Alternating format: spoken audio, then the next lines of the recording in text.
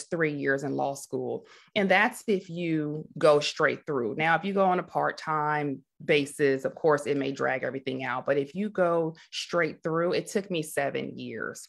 In Texas, to become a judge, I had to be an attorney for 5 years. And so I was an attorney for a lot longer. I did about 13 before I ran for judge, but that's the minimum. So really, you only have to go to school for seven additional years. And you think about it just like if you're becoming a doctor, you're going to go to your undergrad, but then you're going to go to medical school. Mm-hmm. Well, to become an attorney, it's undergrad, your college years, and then it's law school. So let me talk about my path, though, to getting here. And what's the youngest I have on here? Is elementary school, and then are there any high school? Yeah, there's high school. I think there's elementary. There's like 2 or 3 elementary, right, Felicia? They're 9 to 14 years old. Okay. So my road to getting here started right where y'all are seated. It is, for me, I knew early on, not that I wanted to be a judge and not even necessarily that I was going to be a lawyer until I got to high school. I knew that in high school. I wrote that in my senior book, like I'm going to be like a government official or an attorney. But before I got there, before it was clear to me there, when I was in y'all seat, starting in middle school, student government was big to me. Who plays sports? A lot of y'all raise your hand for sports. So I was not athletic, like can't dribble a ball, not an athletic person. So my extracurricular activities was student government. So in middle school, I was like class representative. And do y'all have that still, right? Okay, I'm not too old. So that was my path. So I did student government, and then that continued on through high school and through college. I was like class president. I was always on the executive board. But for me, that was my lane, right? Like I tell people, figure out what your interests are while you're young, and do everything, right? I tried music, I tried the clarinet, and I didn't really ride with that, but I really found that I love student government. And I'm a big advocate of student government because it really teaches you to network. You are starting with your teachers and you're learning to network with organizations outside of your school. It teaches you to stand up and speak for some cause, right? Even if it's a party at your school, if it's a middle school dance, if it's a high school dance, you're learning to speak and advocate for some project that you want to put on. And then you're going to build on that as you get older when you want to advocate for more serious issues. So if at that time in my life, it was student government. And I remember in high school, we wanted a trip and the administration was like, well, y'all got to figure out how to make that happen. And, you work on stuff like that and you learn to articulate what your needs are when you want to plan an activity, how to plan events. And so I learned all that at my time in student government. And the most useful tools that I got from student government was public speaking and also debate. And so that carried me all the way through. That helped me get to law school. That helped me when I was applying for colleges, when I needed to set myself apart. It's like, what are you doing in the classroom? That's one component. But then what are your extracurricular activities? And again, it wasn't sports for me. So it was student government for me. And so if you ever have a chance to be involved with student government, I encourage you to do that. So has anyone here ever done that? Class representative or anything? Right. And so it's an absolute great tool. And it's something that you never lose. You will be surprised that you run into a lot of people who are just really afraid to speak in public, who are afraid to speak up for themselves. And student government helps you find your voice. It teaches you that it's okay to fight for causes. And by the time I got to college, that's when we were able to vote, and we were able to get involved with local causes, and then local charities, local issues that were important to us. So I kind of built on that as I went through school. And for me, it really all started in middle school when I started with student government. So I just encourage you to figure out if that's what you want to do. Certainly take that into consideration of something that you should do. So once I got out of college, then I went on to law school, and that's what brought me to Texas. I went to Thurgood Marshall School of Law, and I, at that point, knew I wanted to go into the criminal justice field. In high school, I had some inclination that I made, but it really, in college, but it really solidified it for me once I got to law school. And for me, it was, I wanted to be a part of a system and work the system and improve the system from the inside, our criminal justice system. So that was important to me. And so that's where I put my career on that path. That makes sense? And you're young, y'all young now. So when keep in mind, I'm talking to the babies. As y'all get older, it'll become a lot clearer what your interests are. But for me, it was criminal justice reform, all things criminal justice. That's the kind of issues that kind of like always piqued my interest. And so that's kind of what I did. And I'll pivot here to give you a little more background about me. So originally, I claim Oakland. I was born in San Francisco, but by middle school, I was moved to Oakland. So I claim Oakland. So I went to middle school and high school. And my upbringing would be something that you would say, maybe I wouldn't be here. I was a single parent home I was raised in. My father was absent. He was out of state. Then he went to federal prison. So I never had a relationship with him because of the life choices that he made. And so is anyone here like not have contact with a parent raised in a single parent home, or you know anybody that have those struggles? Well, okay. Roman's father is in yes. And so that comes with a whole different set of issues. And so one thing that I was lucky at, I had good teachers who cared. Does anyone have teachers who y'all really identify with, who y'all feel are really helpful to y'all? Yes, and mentors. Yes, so stick with those. I was lucky to have good teachers and good mentors coming up. And so even though my mother never went to college, I had teachers, I had counselors, I had mentors, kind of like the group, the setting that y'all are in now. Take advantage of this because they are providing you with these tools and resources. And that's what was provided to me. And that I had individuals, mentors who showed me how to fill out college applications, how to fill out financial aid, because we were poor, we couldn't afford to pay for college. So, so it's groups like this. So these are the kind of groups that are so important because everyone doesn't have access to this information at home. And so it's your mentors, it's your teachers, they help you with this information. And I credit the women in my circle who really poured into me as to helping me get out of poverty, out of the inner city, saying, I am not going to be handcuffed because of my background, and they told me, you put in the work, if you study, if you set your goals and you focus on those, it's nothing that you can't do. And that's what, if you take nothing away from this, and why I always share that I have struggles, is because I want people to know you can always make your way out of these situations, because we can't control what we're born into. We know that, right? Like, we don't get to pick our parents. We don't get to pick how much money we have when we're kids. We don't. But you can pick how much you study.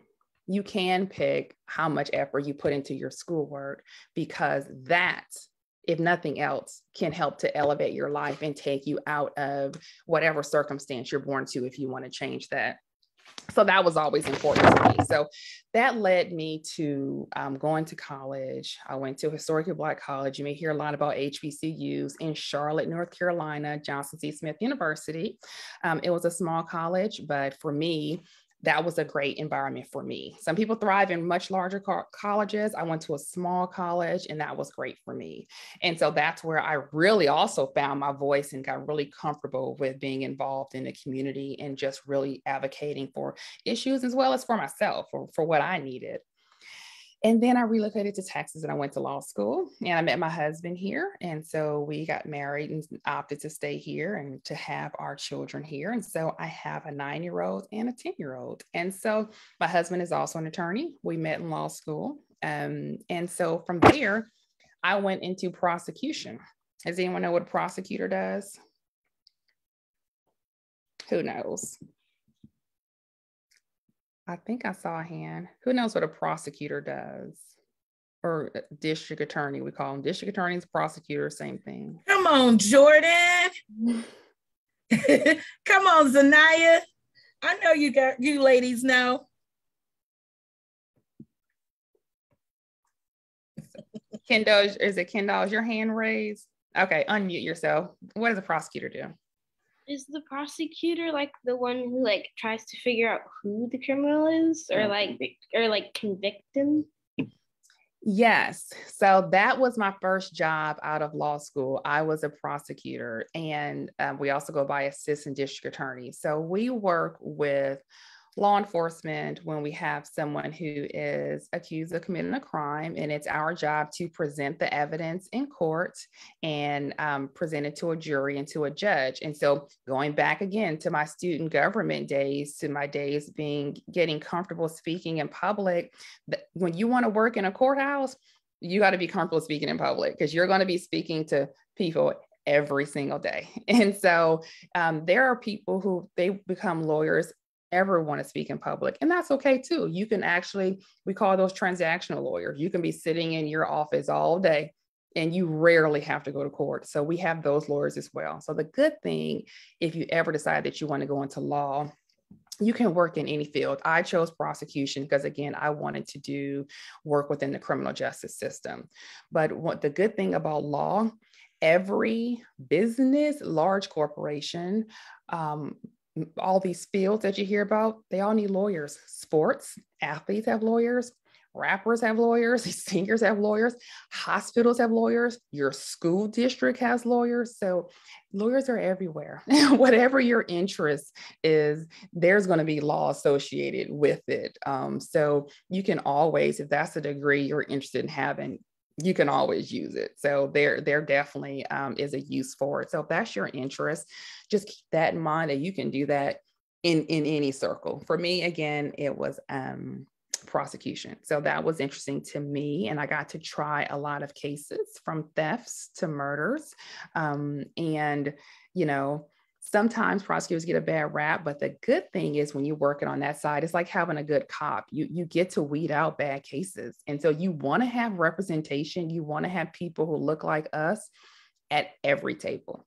We need to be in every field. And it's the only way we're going to ensure that our voices are heard and that we're getting the change or seeing the change that we need, is that we are in every room at every table. Because if we're not there, we're not a part of the decision making. So we need to be everywhere. And so definitely keep that in mind whenever you choose your field. Let's figure out something like, what change do you want to make in that area? Because that's absolutely something that has driven me. Then after I practiced for about 13 years, I decided to run for judge. And that's what I told you before was just a natural stepping stone for me.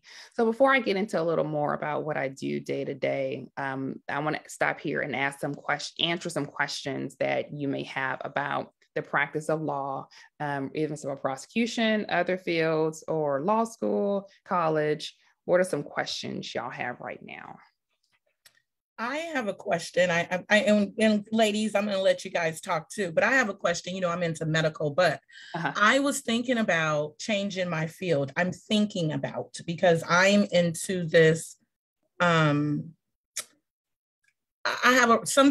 really would like to get into family law, because I have dealt with some of that in the past. And I wanted to know, do you think that becoming a paralegal first, seeing what the environment is about, and then approaching on, or do you think that maybe you would take a bigger step than a paralegal? And I'm not saying that paralegals aren't big steps. I'm just saying, or how do you think someone who would be transitioning over to a new position, how would they take on that role without feeling overwhelmed?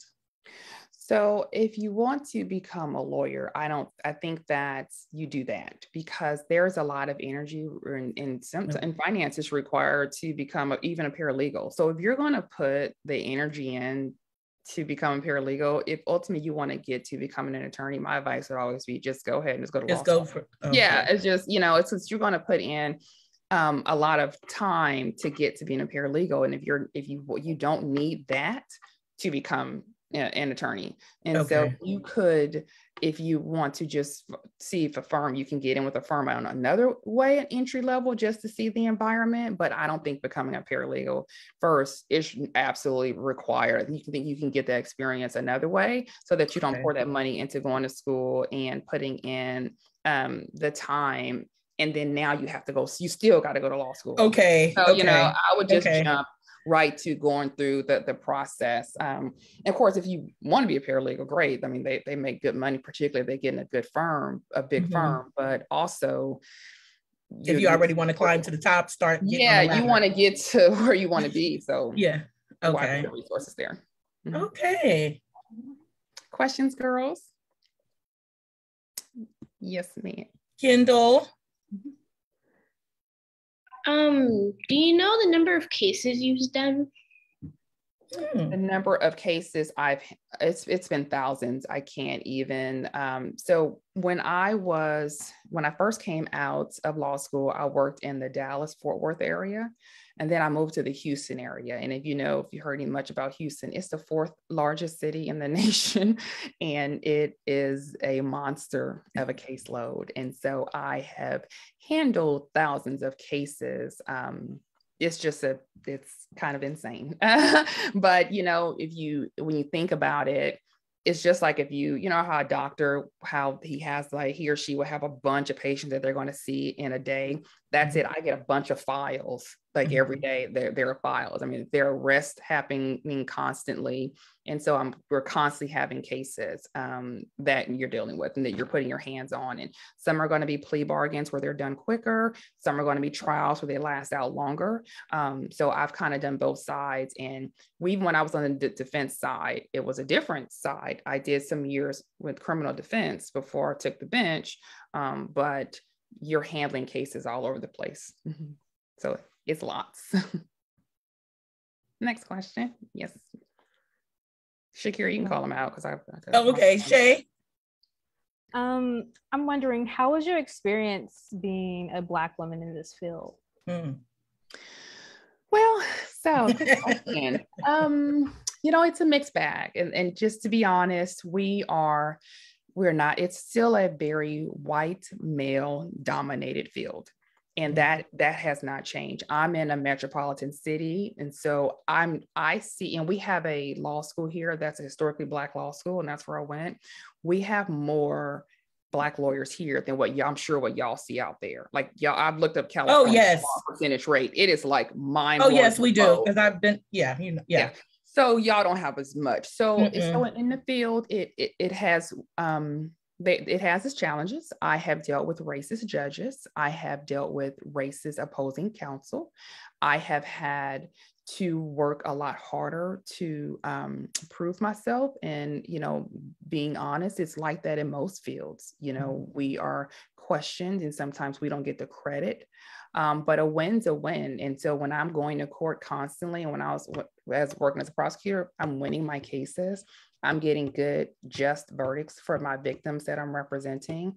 When I'm on defense, if I'm getting good outcomes for my clients, you're going to get there and you're going to get your respect. Obviously, I worked my way up to becoming a judge. You get there. But, unfortunately, our road sometimes is always a little more difficult. And so we still have a ways to go. When you look at some of the larger law firms today, you can look at their attorney lists and have sometimes not a single Black face at their firm, or have one or two mixed in. And so, that's something that while we need more folks that look like y'all, look like me, y'all need to come and join the ranks. Yes. Because sometimes I think you'll look on TV and you think, oh, there are a lot of Blacks in this field. And you pull those numbers and you're like, oh, wait, it's less than 10%. So no, it's not. So in a grand scheme, it is still a very white dominated field, but we are making strides. And as you see, we might on our road to having our first Black woman to the U.S. Supreme Court, but it's a long road. Not always easy, but we also have a great support system. I am big on mentors.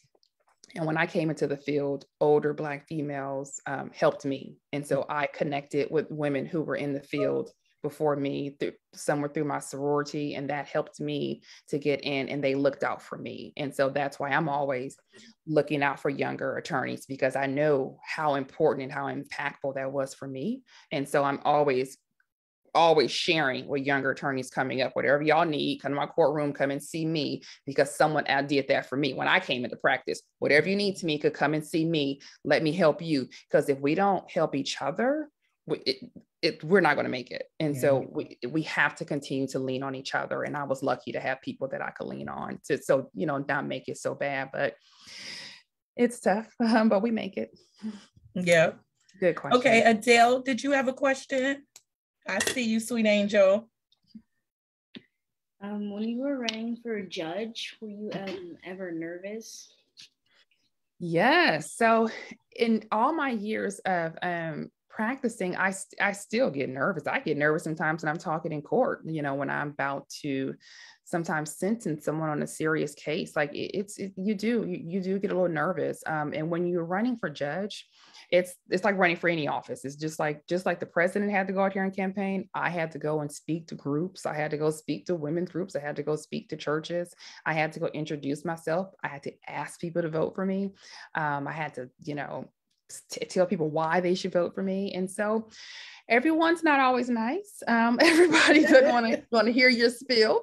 But you just do it, and why you're doing it. And so you get more comfortable out when you're out there speaking.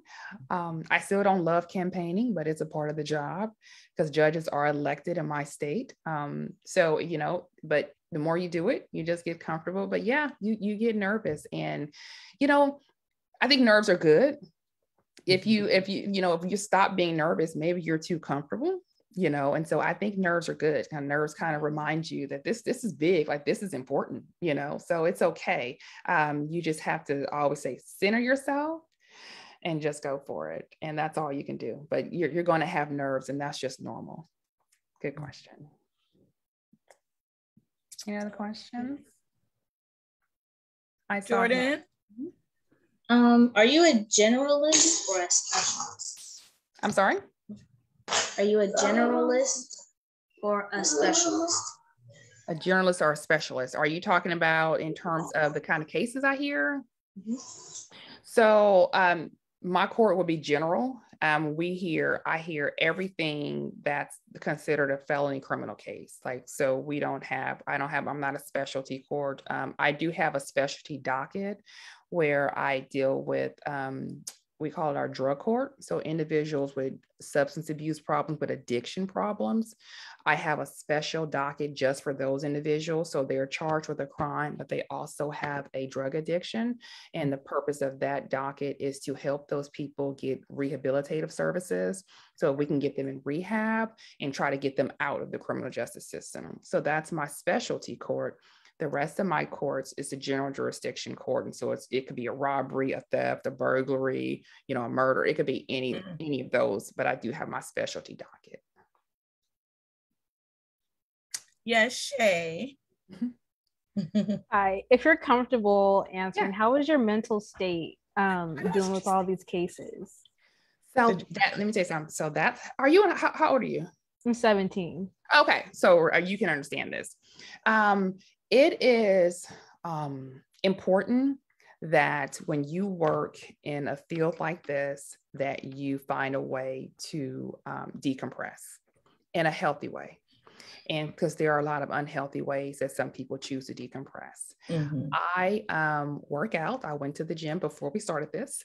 And I have to, I actually started back speaking with my therapists, actually when COVID started. And it's hard not to see, bad things constantly and not sometimes make yourself internalize it. You're going to be sad sometimes. And this was not just as a judge, even as a prosecutor, because when you start prosecuting felony cases, you're seeing sometimes the worst that people can do.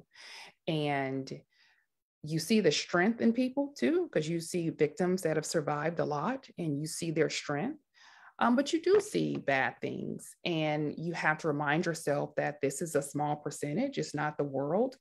But we're human, and you're going to take some of that home. And so when I have a victim in my court who's been harmed seriously, it's hard to take that off completely when you get home. So you just find ways. And for me, I work out regularly, and I have a therapist on speed dial who I talk to. And I also have a network. I have a group text of girlfriends, some other lawyer moms. We are all went to law school together, and we are on our group text, and we text daily.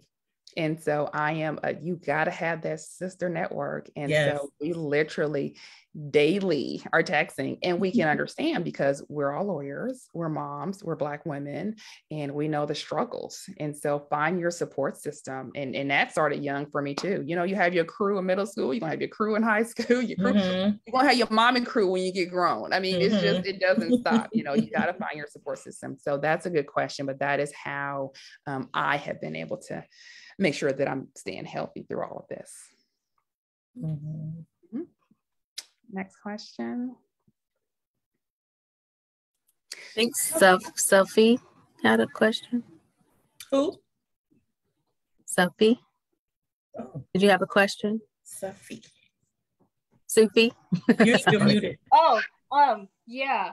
I was gonna ask, Go ahead. do you like being a lawyer or a judge?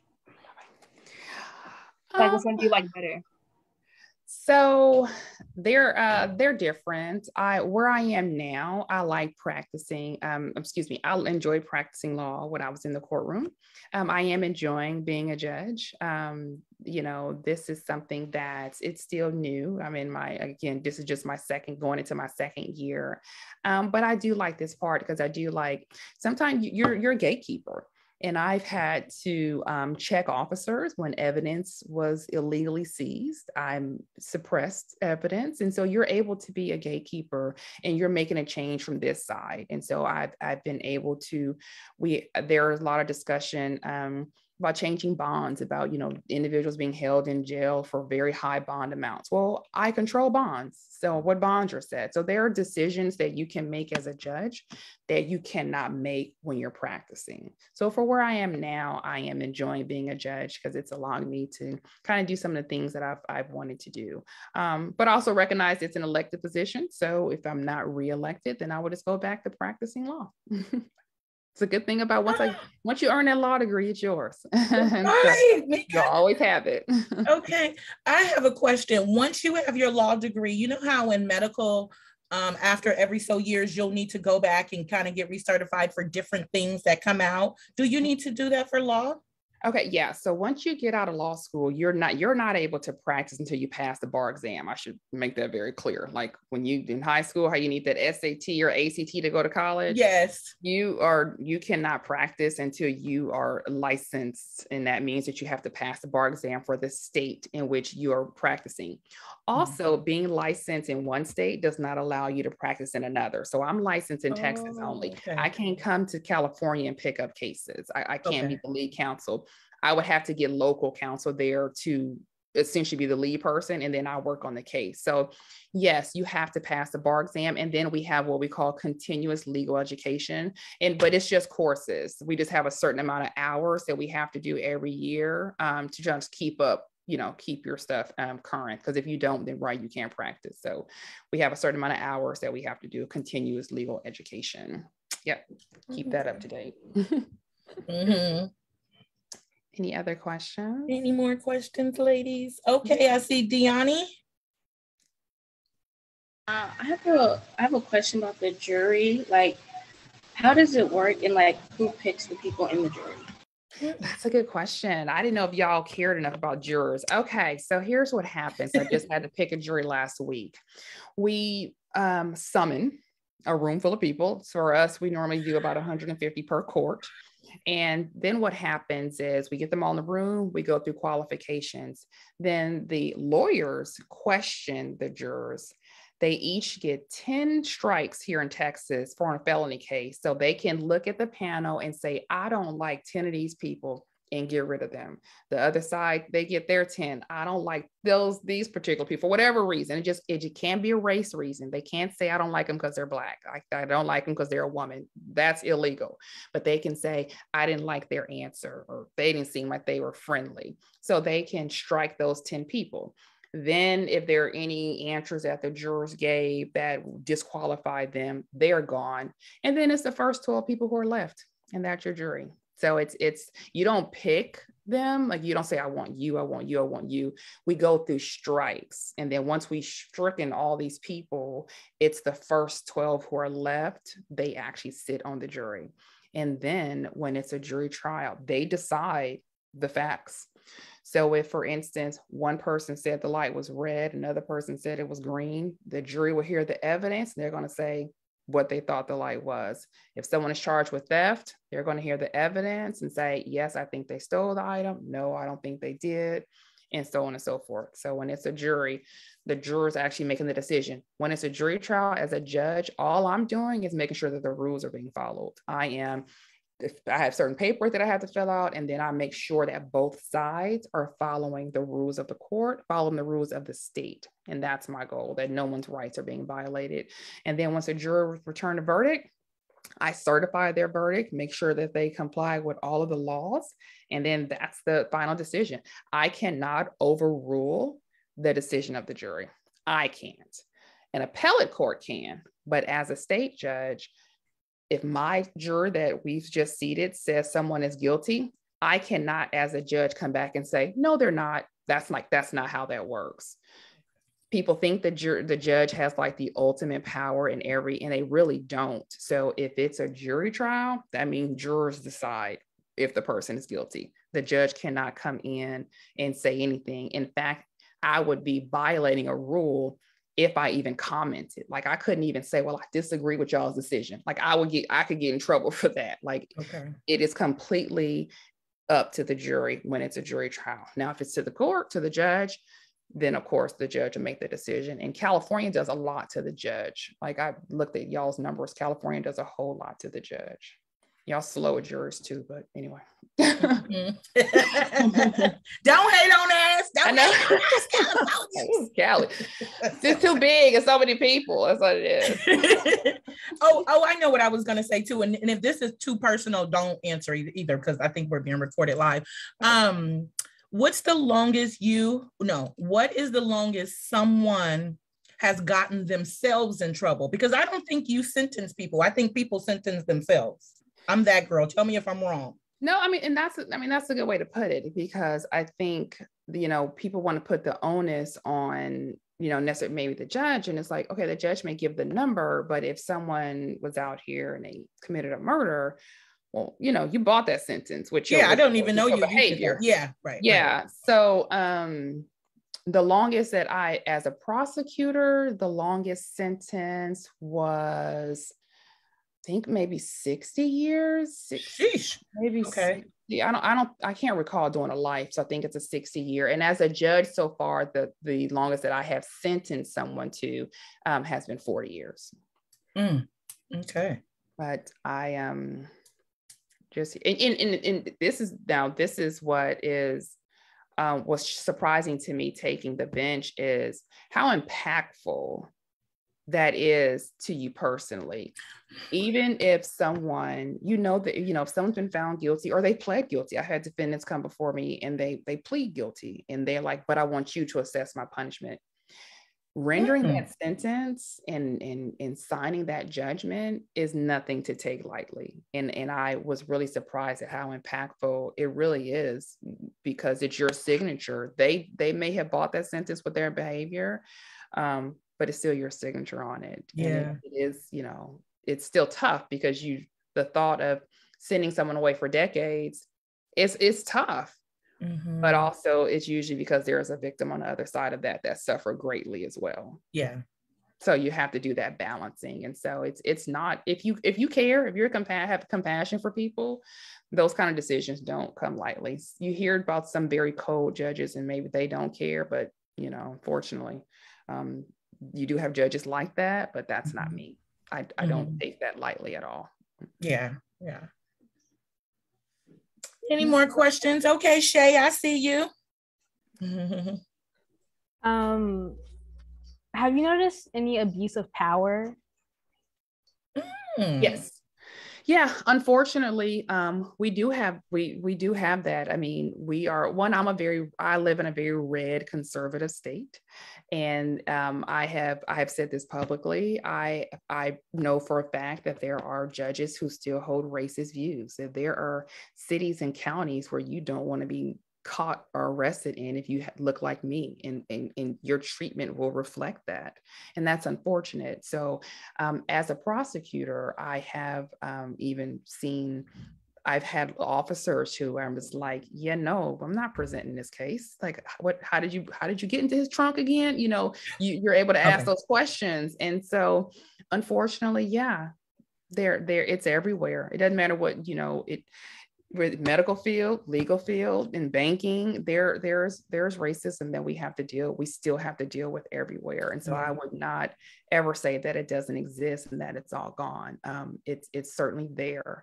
But the more we are at the table, the more we are taking up space in these areas, we're able to help counteract that. But we have far to go in this country. We're not there yet, but we're getting there. Any more questions, ladies?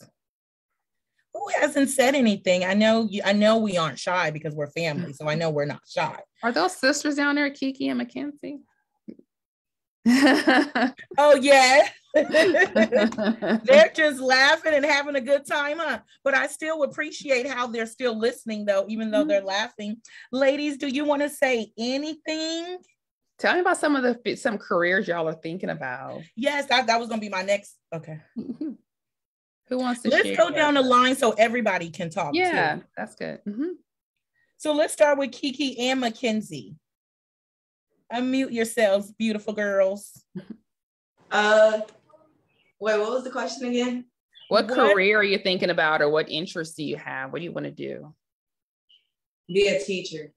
Okay. Thank you. We need you. Yes. And I really would like to be a lawyer. Oh, girl. Come on over. And I think you can get there already. I can tell you have the spirit. Yeah, right. What about you, Jordan?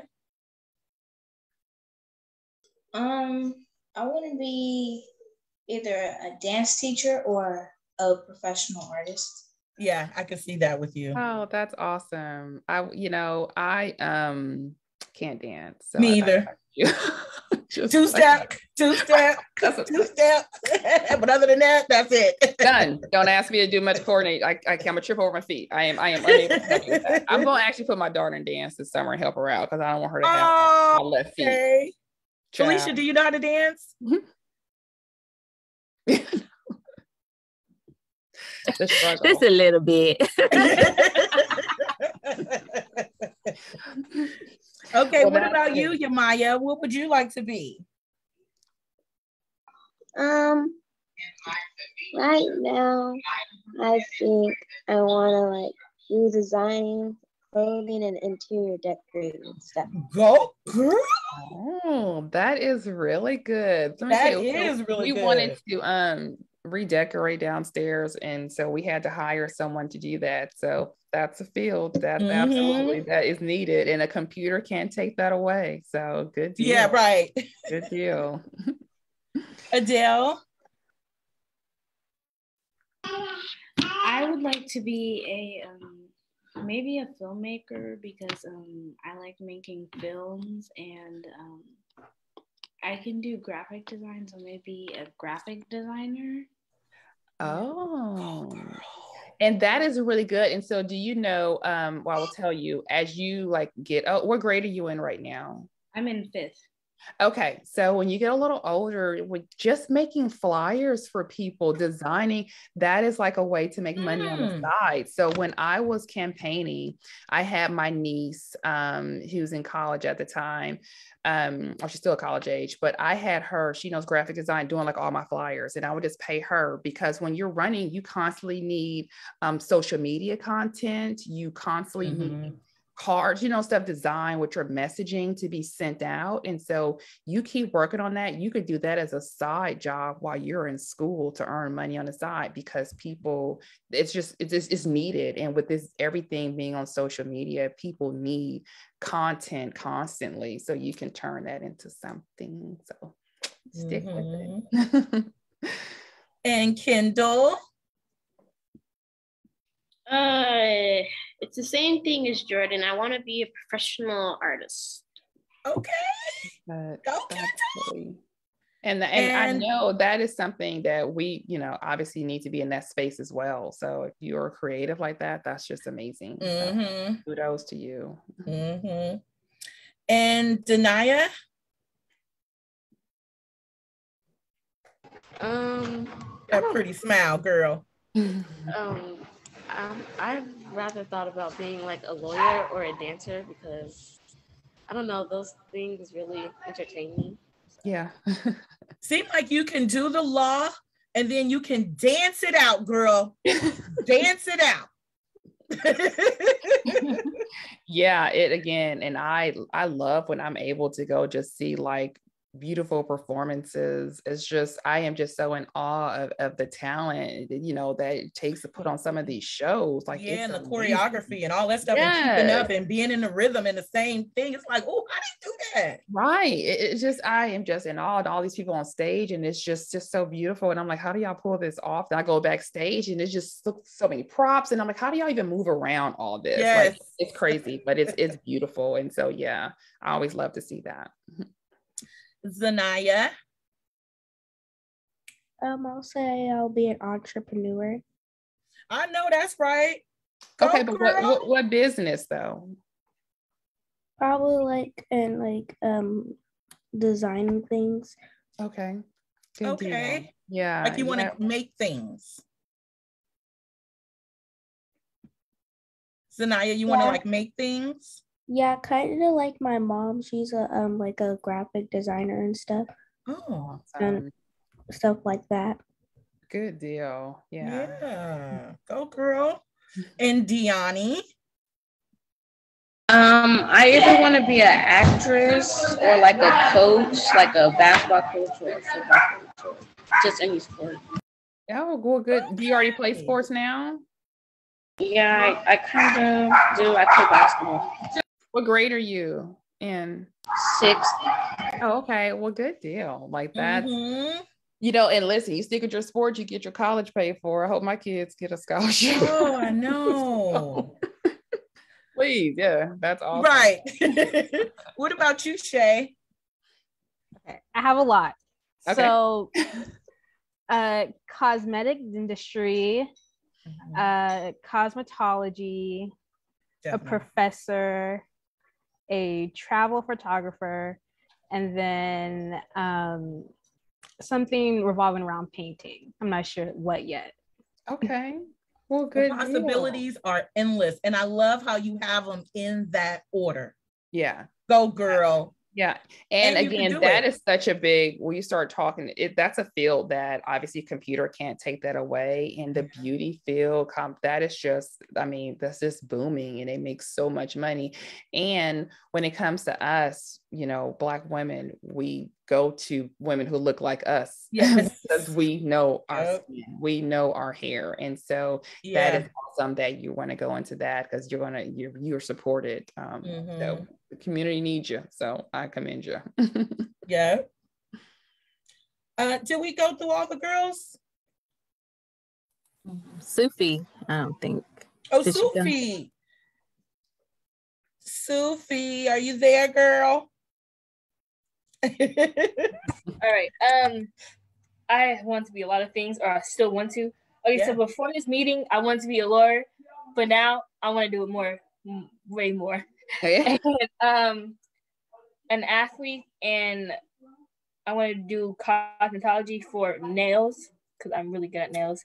Okay. And so a lawyer, an athlete, and a cosmetologist. What grade are you in? 8th. Okay, well, you're on your way to high school, so make sure you get involved with some student government, unless you're full time with the sports and you don't have time. But if you have time, I mean, maybe you can add that on. But that would be great if you want to take that path. That would be awesome, because it is something that can only help you. And I love that you singing out doing nails. So one of my sorority sisters just started a nail salon last month, which was big because we don't have a lot of Black owned nail salons. Okay. And it is, at least out here, we don't, in the Houston area, we don't have a whole lot. It's just like a few. And so for some reason, that space has been taken over. So it's just to have us kind of get back into that. And so we pour enough of our money into the nail industry. We should have, some more of us in that space. And so I was very proud of her to start her own nail salon. But so keep that up. And of course, the law, we always need more of us. So come on over here too. Right. And come over to the medical field. I didn't hear anybody say anything about the medical field. It ain't that bad I'm now. stressing people out with COVID right now. People scared of the medical field. That's why we need you guys more and more and more to educate, help. Absolutely. Yeah. So did we go through everyone in their path, their career road? Okay, so before we go, because I know we're approaching on our hour, I just really wanted to make sure that y'all were left with anything is possible, whatever your career path is. You don't even have to be married to that right now. You're saying this is what I want to do. It's probably going to change 2 or 3 more times, or you may come back to your original. When you start getting a little older, if you can find a way to volunteer, to intern, sometimes you get paid internships later, but if you can find a way to work with someone who does that kind of work, so you can really see what's required, really see what the day-to-day is like, and that'll really help you figure out if that's something that you want to do. When I thought I would take the path of going a teacher first and then law school. And then I interned at a high school when I was in college, and I was like, no, that's not for me. Yeah, so no, I just went ahead and went on straight to law school. So you got to figure out what's your strength. Yeah. And so, I just think when you work, and so don't feel bad if you change your career choice or your major 3 or 4 times, because this is the time where you get to explore it all. So take those different classes, take, up different hobbies, and just find your love and just figure out what absolutely makes you happy. And if you can turn that into a career, it's an absolute blessing, because you want to go into a field that you love. I always stress focus on your academics, because it's easier to keep getting ahead of your studies than to fall behind and try to catch up. So if you would just stay on top of your schoolwork, you don't want to get into a hole, but even if you do, you can get out of it. I never say that I was this straight A 4.0 student, because I wasn't. I was an A-B student. So I got some A's and I got some B's too. But one thing that I've always knew that I'm just going to put in the work, right? And wherever I fall, if I land on a B, as long as I know that I studied and put that effort into it, if it turns out to be a B, my mother was always like, if that's what it is, I'm going to be proud of you, because you put in the effort. So put in the effort, whatever you do, put in the effort. Is that my granddad in the background? Hey, granddaddy. Yes. Sorry, you guys. Yes. Say hi to Mika. Sorry, everyone. This is my father, everybody. This is Dana's dad. He just wants to say hi to his granddaughter. Okay. These are the girls in the book club, and you know Felicia already. Okay. Hi, everybody. All right. Okay. Bye, Dad. Where's Mika? She's right here. Hey, granddaddy. That's Tameika right there. I'm sorry, you guys. Okay, all right. Hi, G. Okay. Dad. Take a picture of my granddad. Okay, bye. Bye, Dad. That's so funny. So anyway, that's my spiel about that. Y'all aren't old enough, so I won't give y'all the boy talk right now, but I'll just say stay focused.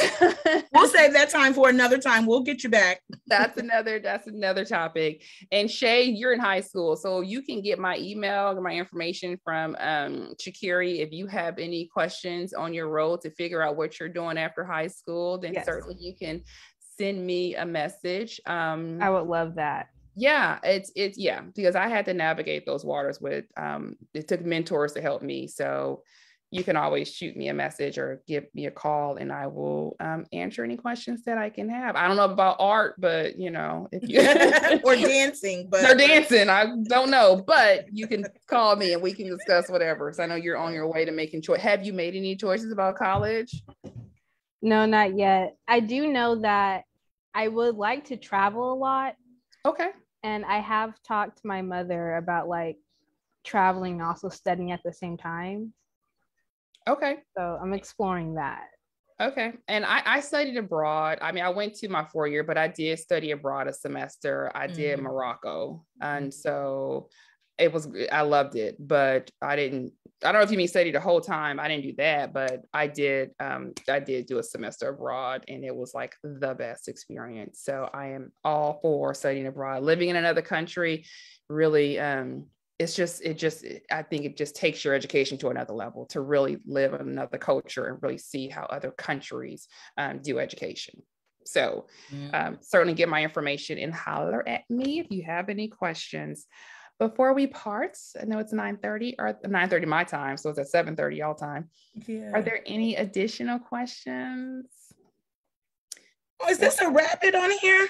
Maya? Sorry. Phone. I saw Mackenzie was putting up a phone. I was like, I couldn't read that. Well, it has been a joy talking to y'all. Talking with y'all. I love y'all's ability to like speak back and know kind of what you want to do already and just already have goals set and just know that you can make it. Even when things get tough. Y'all aren't old enough to hear about some of the bumps in the road I had, but I'll just tell you, you're going to run into some bumps, but the point is just stay encouraged and keep moving forward. And you know what your goals are and don't let anybody take you off that path to your goals and you're going to be fine. So thanks. And stay prayed up too. Oh, yes. And then Mika, I'll talk to you later, but Mika, we'll have your husband